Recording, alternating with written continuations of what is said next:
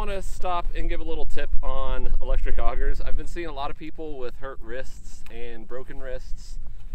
You got to be careful with these things because there's a lot of torque and you can really hurt yourself easily.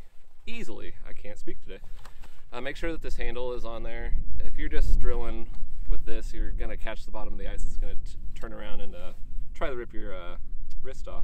So anyways, I like to put this handle right in my chest or stomach as I'm drilling, so if it catches, it hits that and turns around. Kind of show you what we're doing here, but just take your time, hit it.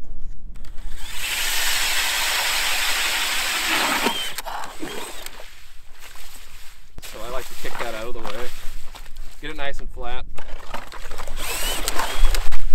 and then just run that auger back so all that slushes out of there. Just makes everything a little bit easier. We'll get this one set up.